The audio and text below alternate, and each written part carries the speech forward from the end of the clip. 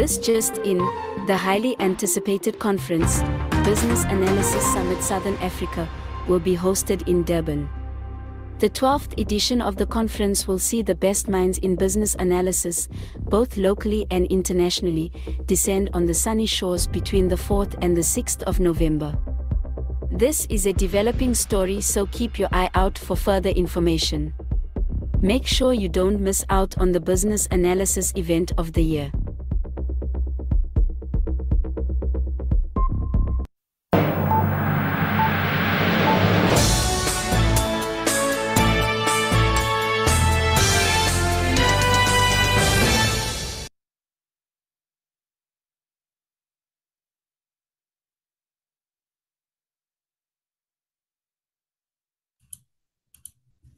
Good evening, everyone.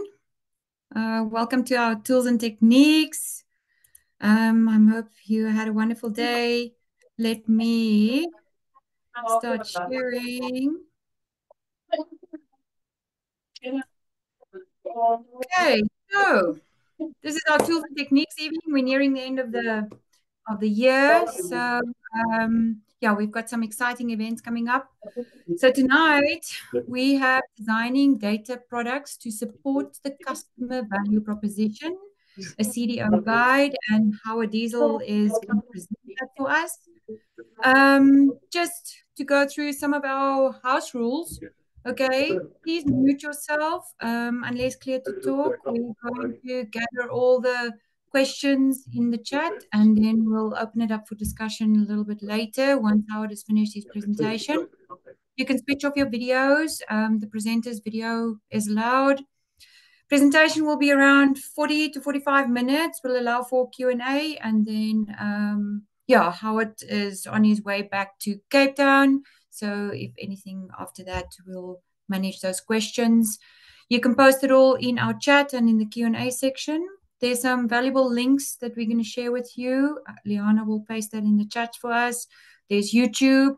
Unfortunately, we don't share this presentation, but we do upload it onto YouTube, and you can get hold of that in about a week's time. Then as well, we've got our business analysis membership. If you really want to be part of this community, you can sign up at that link, get some more information there. Please go to our LinkedIn page and go see what's happening in the IIBA South Africa chapter. There's lots of interesting developments, and especially our BA Summit up and coming. We're going to share some of those links in the chat with you as well. So please go and visit our LinkedIn pages, go share. We really want you all at the summit this year. And then if you're interested in joining or presenting at the Tools and Techniques evening, please email our professional development at iiba.org. All right. Well, let's get into it. Okay, so we've got Howard Diesel here tonight, certified data management professional with a specialization in information governance and advisory services. Okay, he's got a career spanning over 3 decades. Howard has been instrumental in helping organizations establish effective information management programs, those that deliver tangible business value. His approach ensures that only the necessary information management capabilities are implemented to address current challenges. Okay. Howard's career began in 1986 as a database administrator. He's since gained extensive experience across all information knowledge areas defined in the DMBOK. Familiar with that? We have our BA BOK. So that's the Data Management Book of Knowledge. He has now focused his expertise on information governance, ensuring that businesses are all about doing the right thing and establishing appropriate information capabilities. Right, so over to Howard. Thank you, Christiana. So let me just share my screen.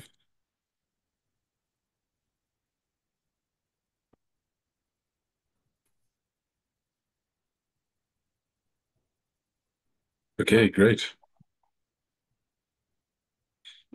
Let me my screen.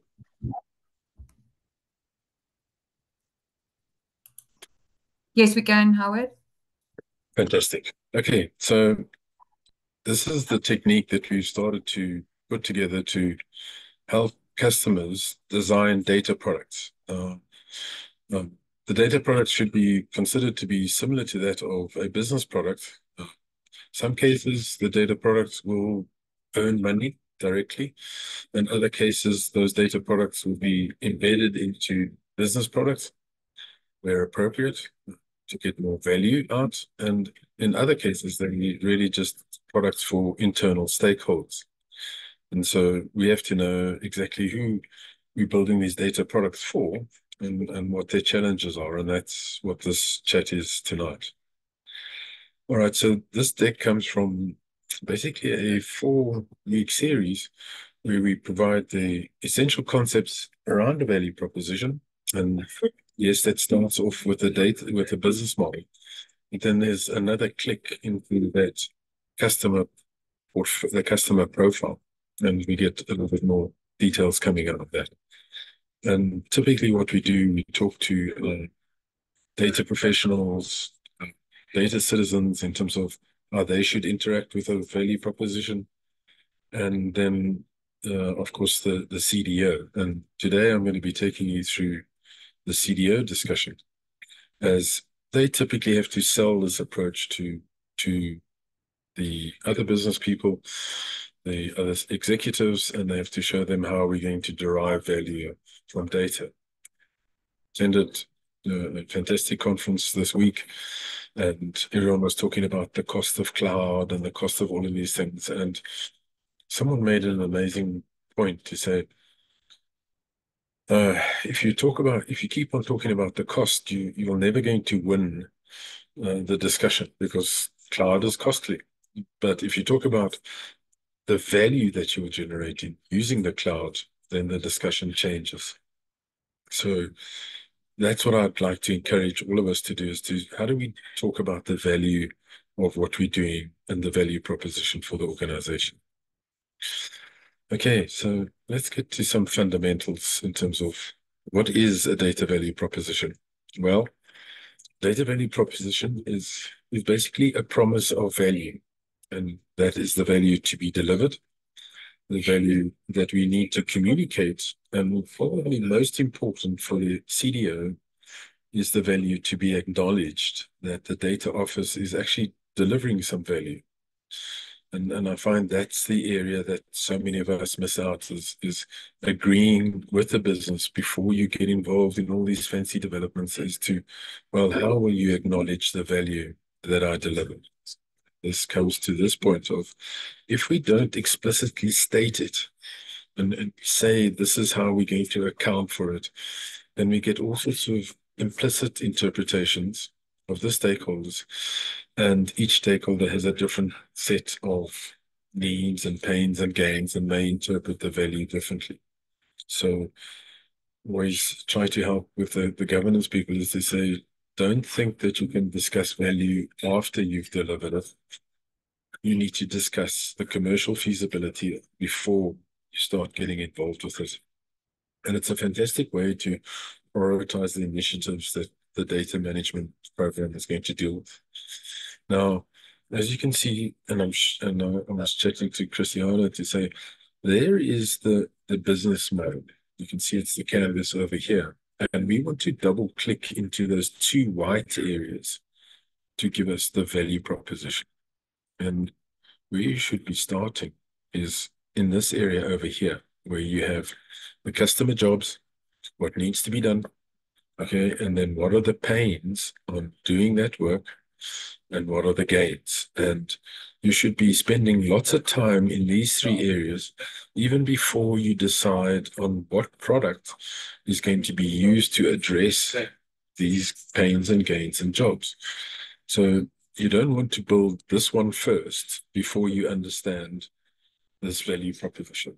And it's so helpful to understand the pains and the gains, to know that my product has got the right pain relievers to address the pains and the right gain creators to address the gains. So these are important matches that you need to be able to, and they call it the fit, the customer fit, to ensure that that's correct. Okay, so how do we address these biggest challenges that we face? First of all, this value proposition should be in the forefront of our data strategy. It should be in the forefront of the business strategy. How are we going to deliver value to our customers? And we need to be able to emphasize this at every opportunity we get, that this is how we deliver value. This is how we deliver you value for whichever stakeholder you are. Everyone from HR to marketing to customer engagement. It doesn't matter who you are. We need to be able to emphasize how we deliver value to them. And more importantly, every individual, every member of the team must be aware of this is how we're producing value, so that when they are asked, they can reiterate it and they can explain it without bumbling around and trying to find the right words and areas like that. They should understand it, and we should train them in being able to articulate value. And this helps us create this common ground. So it's the common ground that we need with our stakeholders. It's so much nicer to have a value discussion with them than to have how much is this going to cost me, and am I going to be able to deliver what you need, and is it going to be cost effective? Those are difficult discussions. Whereas if we talk about the benefit and the value we can deliver, it's sort of up to them to make the decision of, well, are they going to pay for this product? And it's a similar problem we have when we're looking for a product to do certain work for us or certain jobs for us. We would look at what issues it's going to address. And if those issues are significant enough, we say, well, that cost is appropriate. Okay. So we need to understand the persona demographics and understand what they need, what their challenges are. Okay. And we use the value proposition to evaluate and drive the data management operating. Okay, so depending on what you require, then it may need all these roles and responsibilities. If you want like a Spotify hyper personalization, well, then I got to have the right people to be able to deliver that value proposition to you.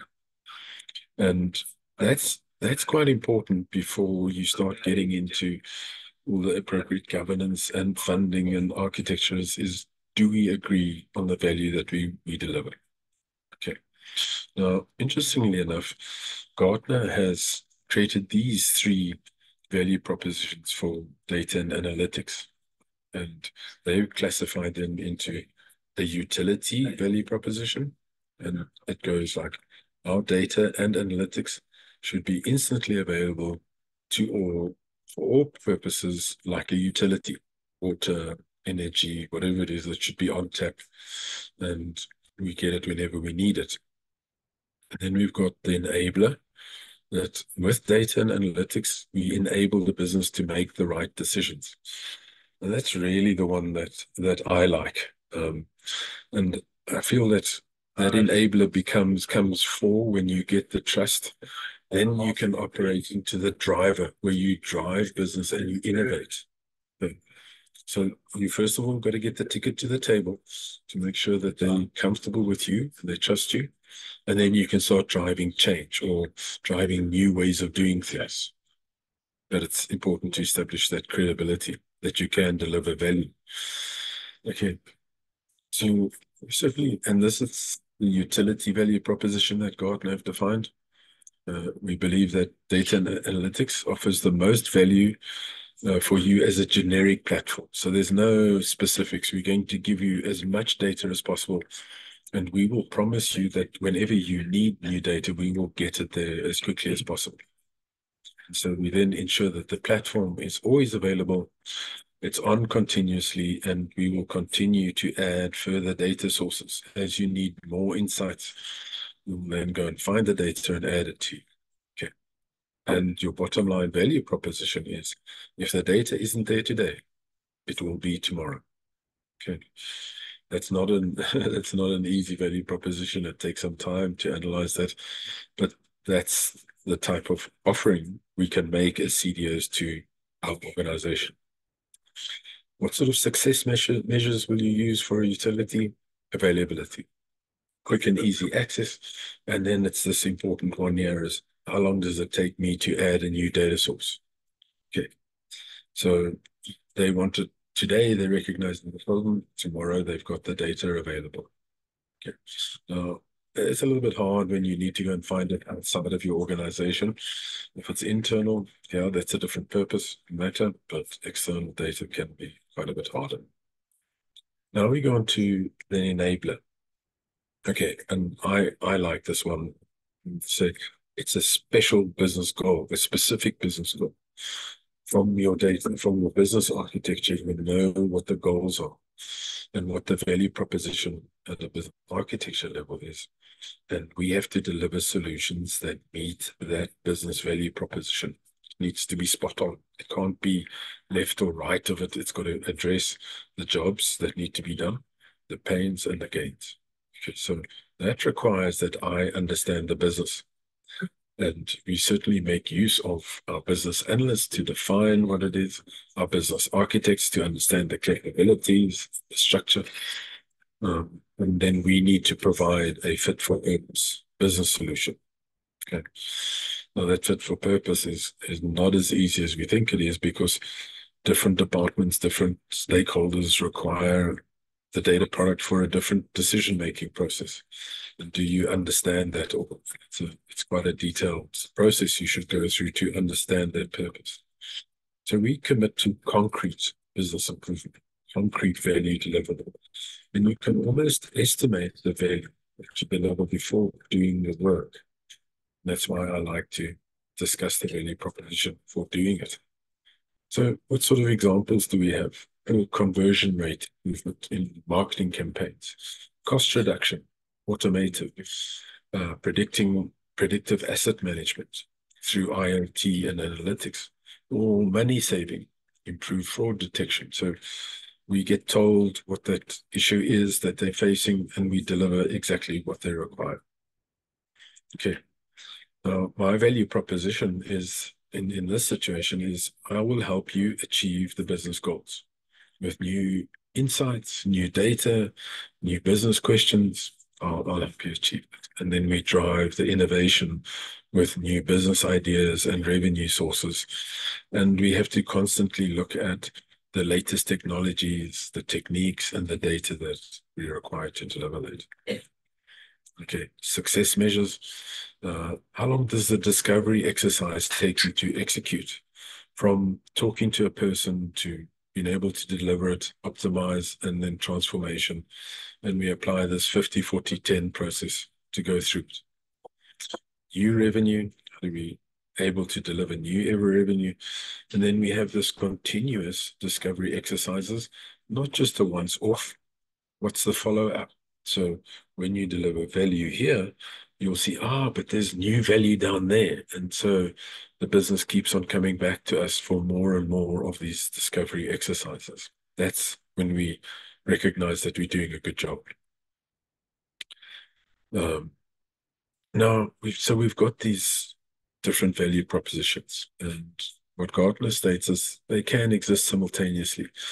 I find that a bit hard, because that utility one, it's about speed of engineering, and the business one is about being able to understand the business requirements properly and then find the right data. But I do feel that if you're understanding the business right, then you can help them transform the business. So I think certain ones can work simultaneously, and I'm not convinced that all do. Right. Now, the important thing for us as data people is when we build the product, and I'm sure business professional, business analysts do that as well, the product managers, is how do we communicate the value that we are going to deliver? So I use this process. It's called define, validate, and communicate. And this is an example of a define. So when I talk to executives to give them advice, I basically say, and I use this as within the data management community, we analyze executives and say, as a CDO, what are the most important jobs that you have? Well, typically they say, I have to deliver a data strategy. I have to build an effective data operating model. I have to ensure that we mature, that we got principles, policies, procedures. I've got to give actionable insights. I've got to change the culture, and then I've got to ensure levels of risk management.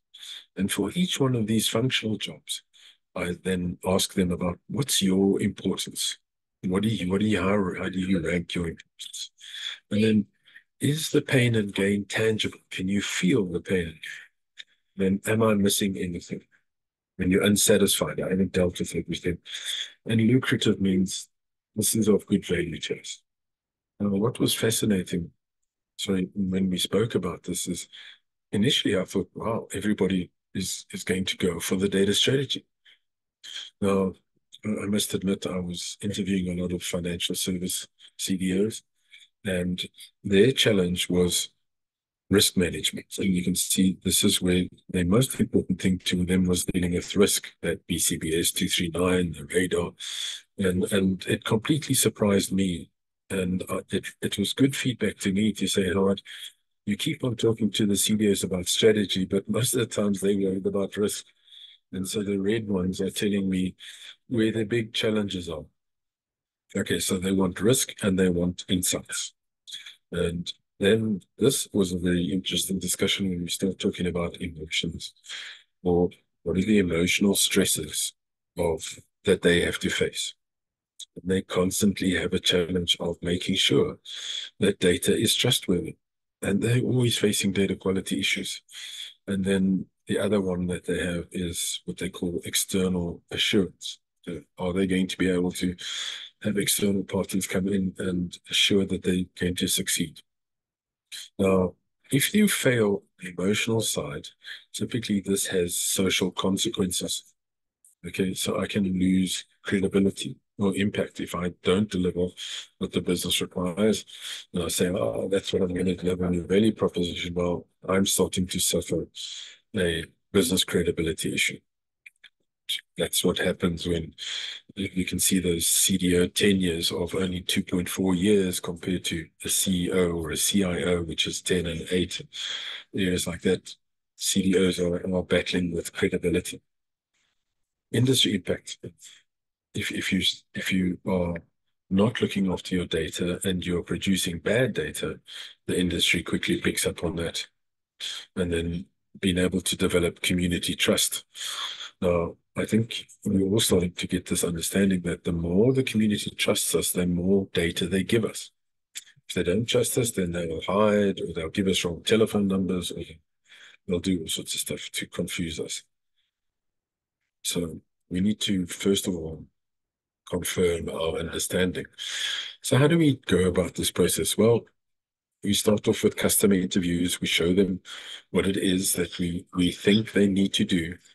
And then we confirm and prioritize the jobs to be done. We focus on understanding their pain points.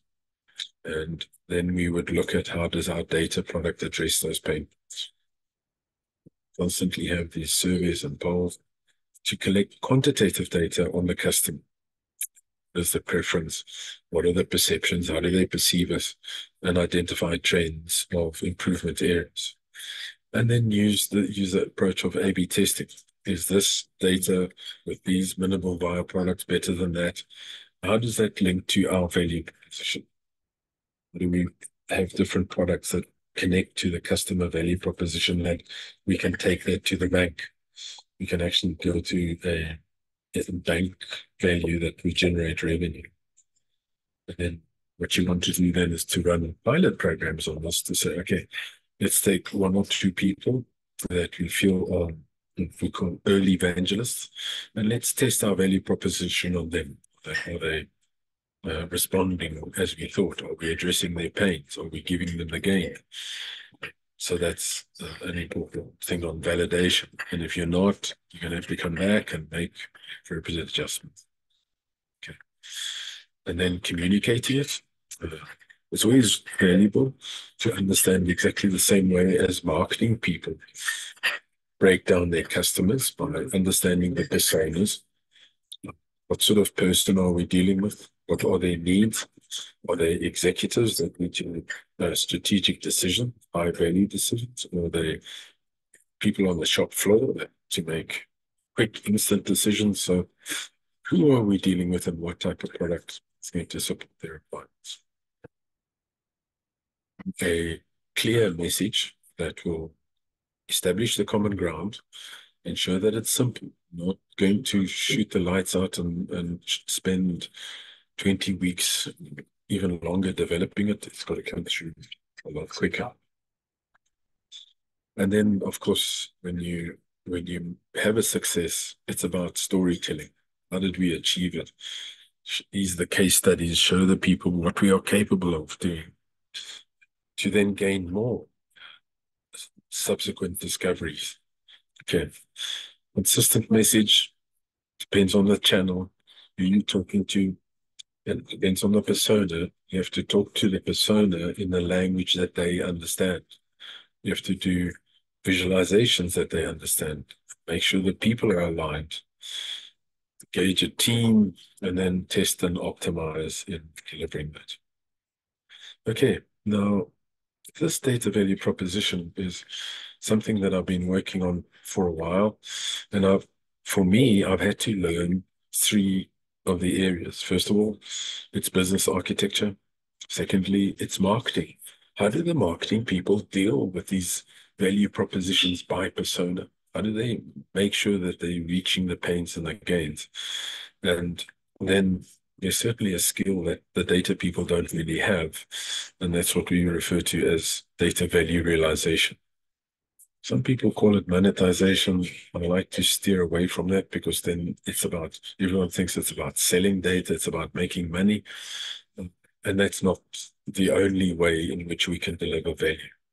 So we have to learn different skills. And then what is important for us to keep these 3 areas working is, well, what is the value proposition, the way that business architecture see it? That's referred to as their value stream, their value proposition, and then the value item. So every single stage within a value proposition must deliver value item that rolls up into the value proposition. But get the value proposition right first before you break it down. Jobs to be done. That's my functional, emotional, and social that we've spoken about. How do I segment? How do I understand the environment, the market, and the customer? How do I segment the stakeholders within my own business? The personas, stakeholders versus customers, and then the product lifecycle. How do we build a feature, minimal viable product, add new features as we go, and how does it link to that customer profile? And these are the types of things that I've had to ensure that I get right between my business architecture, my data value architect, the person that's constantly looking at how do we deliver value, and then the marketing approach. I'm not sure if you're aware, but there's something called ProdBoc. That's the product management, product marketing, and that's a valuable BOC to have and to work through. And we need to learn how to do things like customer journey maps, that life cycles, jobs to be done, things like persona definitions, customer segmentation. How do you do all of that stuff? I found it's actually taking me a while. It's taken me 3 or 4 months to learn how to do a proper deliverable that in the same way that the marketing people do. So to maybe just give you a simple example, here is a value stream as our business architects would define it. At the high level, there's your value stream sitting there, and it's acquire a loan. But the first step you should ask is, well, what are we trying to achieve when we acquire a loan? And that's empowering somebody's financial future. People need loans to maybe invest in something, to go and do some studies, whatever it is, and that's the value proposition. It should not be about making money out of people and getting the highest return for my capital that I provide them. So we've got the value proposition, the value stream, and then the capability map that is used to deliver the value stream. So here's what I think about it. I understand my persona. I then understand what I'm promising that customer. And then I look at what do we need to be able to do to be able to deliver it on. And here we can see those capabilities. And I start to map data products per value item stage within my value stream. And then at the capability level, that's when I start discussing the jobs to be done. So every capability has a set of functional requirements. And to do those functional requirements, I need a data asset. I call those data assets. So I differentiate between a data asset and a data product that the customers see. A data asset is something I need to fulfill a different capability. Okay. How do I map jobs to be done to my business architecture? There's business capabilities, level 1, 2, 3, and N. To business processes, those front stage business processes. Marketing, I map it to customer segment, customer profile, functional jobs to be done, emotional and social, and then the points, customer journey. And the data value architect will bring in the data products and the data assets. Those are the things that they need to focus on. Now, what we are seeing is that marketing is starting to recognize that, yes, these personas were great at some point. That helps me to do this selective targeting. But sometimes that's over genericizing it. Okay. So typically that's an area where we deliver the customer persona, but we need to go further. We need to go down to personalizing it to a specific customer, not just a high-level persona. We need to take these offers a lot lower. Can you see that it is an understanding, not at a segment level, okay, but at an individual level? What sort of service we need to be able to predict what the customer needs to be able to deliver what they want. And we're looking at individual customer outcomes. Okay, so personas are great and it's a good starting point, but it's not your end goal. Your end goal is trying to ensure that you deliver value for every single individual. What sort of skills do you need? Well, first of all, you've got to have the business architect that's going to build out the business strategy, the value stream, the capabilities. We also then need the marketing architect to help us with brand, customer journey, creative communication. If you don't have a marketing person, you're probably going to have to learn how to do this yourself. Those are the skills. Okay. What about the data value architect? What are the skills required for a data architect? First of all, to know how to discuss business, how to communicate the value to the business. Know how to talk about marketing, customer journey, know how to talk about financial ratios, financial ROIs. Of course, they're going to have analytical skills to measure the feasibility and whether we're doing the right thing. Communication, collaboration, and data management. So really important that you know the skills that you need to be able to deliver these value propositions. And you need to be able to be aligned with the business architect. Okay. So the next step is really just understanding this jobs to be done theory. Okay. So people are talking about it in terms of the CX experience. How do we engage with them? And the first thing is understanding that customers don't just buy a product. They hire a product to do a job. So it's help me to do this work, help me to automate this, help me to avoid whatever it may be. And need to fall into that trap. Then warn me when I'm getting there, or I need to do this. And so can you see that we should be changing some of our language to communicate with them and understand the work that they need to be done and how we can create a product that's going to do the work for them. Okay. And again, these are the types of jobs. First of all, functional. So it's the practical things that they need to do. Address the emotional issues. Don't think that you can just do functional and everything's fine. During the process of building it, they're going to have anxiety. They're going to have, are we able to deliver it? Do I have the right people? Do I have the right technology? And so we're always going to be sitting with anxiety and fear Don't underestimate that. And then, well, what happens when we fail? Okay, how do we deal with that? So if we fail on helping the customer do a job, how do we deal with some of the positive and negative consequences of it? Sometimes you might fail. Sometimes you can't do much about the failure. And you now need to give them techniques on dealing with it. Okay. So just some examples of jobs to be done. So if you look at Zoom, the functionality is connect remote workers. Emotional issues are unable to see everybody, unable to talk to certain people, unable to manage the crowd. And the social gain you get out of it is being engaged. But we also know that the negative side on this is sometimes we just see the people's face and not the body language. So we miss out certain aspects of that remote working. We miss out picking up where they're negative or positive, when their screens are off, their cameras are off. I can't see how you're feeling about this talk. So maybe you think, oh, geez, how it's droning on and it's not really answering my questions or helping me. And those are the social issues that we can have.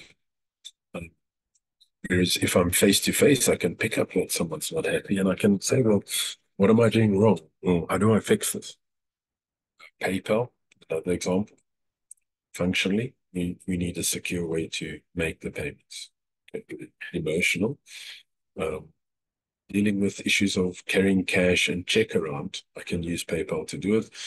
And social, I got to have that trust and security that we're going to deliver correctly. Another one is marketing campaign.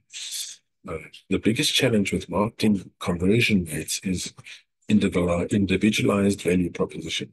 Do I believe that you are going to give me value for money? How do I talk to Howard Diesel or Cristiano, not talk to Joseph, pregnant mom of 5?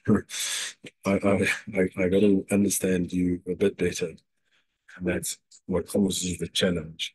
Marketing conversion. What stops you from buying? So functionally, I have to personalize. I have to understand your needs. I have to know what your needs are. I have to understand your behavior. And to do that, I have to segment my customers. I have to personalize content. And I have to automate some of these things because I've got hundreds of thousands of customers. I don't like personalize for every single customer. I can't do it manually. Emotional pain, wasting time, wasting money. So you can see all of these things now. Here are some really amazing success stories in hyper personalization. Netflix, Amazon, Spotify, they are the ones that are breaking the mold. Netflix brought down Blockbusters. They're able to understand your trends and what you like in terms of videos and suggest new ones, and they keep you coming back. They keep you engaging. And they're never saw these increased engagements, higher conversion rates, and customer loyalty. So they keep you coming back to that scenario. Okay, so just the techniques of understanding the segment, breaking it up into personas, jobs to be done, and then building a data product that's going to help you deliver that value proposition. So what's the MVP? Is this data product helping you analyze whatever it is you need and create the gains and take away the pain on doing that? That's the important part. And here you can see is I like to stick with this customer profile for a long time until I understand all of the details. And then saying, I can't deliver these ones that have got crosses on. I can't deliver it, and I'm not going to worry about it now. And then these are the ones that I am going to worry about. And once you've got that right, step one, now you can start finding a product that's going to meet these requirements. And it takes quite some time to do that matching. All right. Customer journey is also important. What is the journey that they walk through when they engage with Daimler or IIBA in terms of professional? How do I achieve professional certification? There's a brand and they're going to engage with it, and you need to know how they're going to engage and where are they so that you can build loyalty. How do you keep them coming back to the different meetings? So there's a brand customer journey, and then there's a maturity customer journey. There is things like career development. How do I take you from a student to a thought leader? Go from a student to become a professional, to become a specialist, to become a thought leader. I've got to show you the journey that you're working on. Now, these are the generic steps for a brand. It may be IIBA, it may be DAMA, whatever it is. First of all, I've got to make you aware. And then I've got to get you to consider the different options, make a decision, and then keep you. And then I've got to not just have retention, but I've got to get to a point where you are bringing other people to the party. So that's what we mean by advocacy. And this is a journey that we've done for DAMA, where we bring the people through. We use SFIA levels to allow you to grow, charge more money, and develop across the different areas. So that's an example of a journey map for a profession. Not sure what yours looks like. This is the one we use. Okay. Now, interestingly enough, there's also a journey for data. Data has a journey of data, information, knowledge, and wisdom. Data analytics is a journey. Descriptive analysis, predictive, prescriptive, and then cognitive analysis. So these are the things that we answer more questions, and you have a very different engagement model to answer those different questions. And a little bit of what this whole process looks like. BI looks behind you, data science looks forward and answers more and more questions to give you the value that you need. All right, so this is just a playbook on how to create it. I don't think we need to go through all of those levels, but this is so important that we do the right analytics to understand exactly where you are and how we're going to get you to move along the journey. If we don't measure where you are, you can get left behind. After a while, you say, well, I don't see any value in this. Okay, so let me just show you some quick real-world studies in terms of, I'm going to just take you through case to Spotify. But here is a high-level set of value propositions. Netflix, personalized entertainment recommendations in terms of video. Spotify, new music that you'll love. LinkedIn, connect with professionals and discover career opportunities. So each one of these people have got a value proposition, and they work and they drive that value proposition hard, and they're all driving it in terms of data. Okay, so these are data value propositions examples. Spotify, how does Spotify do it? They've got this hyper personalization at scale. They can personalize every single thing from the types of music you like, to the times, to the state of the year, summer, winter, whatever it is, and they personalize in everything. So that's Spotify Home. Now, let's just do a quick comparison between Spotify and Netflix. Okay, movies, 158 million. Music, 230 million. Content volume, 5,850 million tracks and podcasts. So can you see the scale that Spotify is operating compared to what Netflix is operating at? And because the content is so small, they've got to be constantly recommending what's the new song, what should we play next.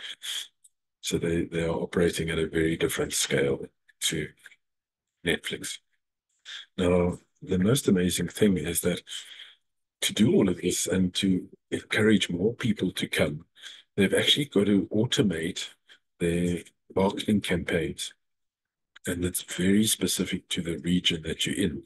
So if you're in Saudi Arabia, okay, you want to be focusing on Arabic music and what's appropriate within your culture. You may not be too interested in South African music.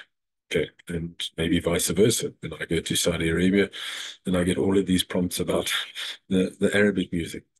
And for a while, it's nice to listen to, but after a while, so let me go back to things that happen in South Africa.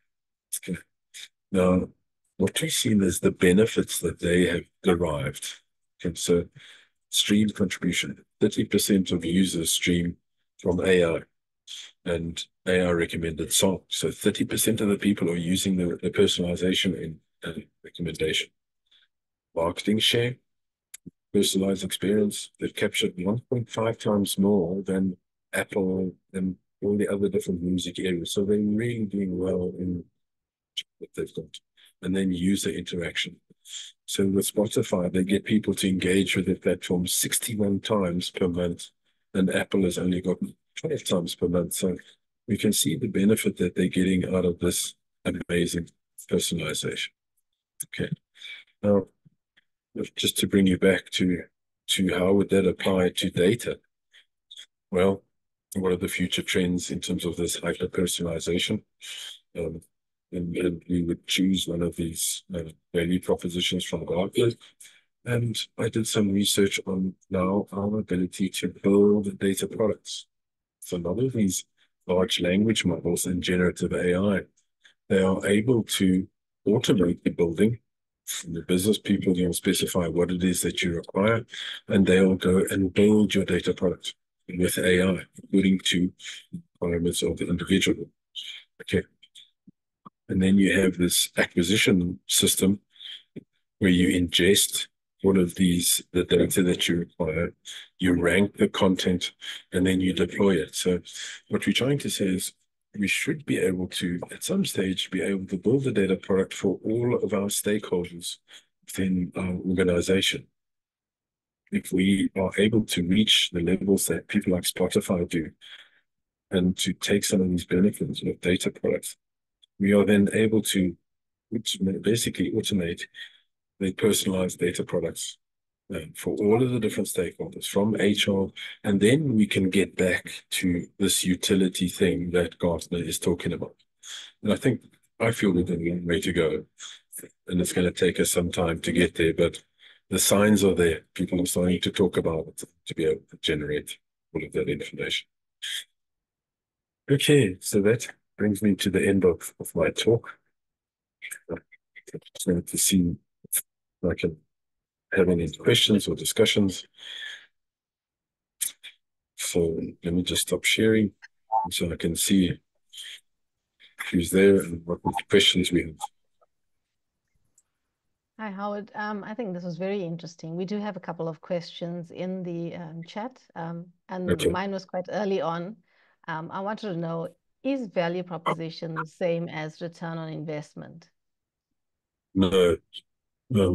So your return on investment is going to be involving all the costs that are incurred to actually deliver the product, whereas value proposition is really just focusing on what the customer needs. And so you have to keep on going in your commercial feasibility study. You can't just say, okay, I've matched the value proposition, now I'm done. You're gonna, that one column that I have is it lucrative? What is the right cost or what is the right revenue that we have to improve before we can get the ROI? Thank you. A question from Chrisan.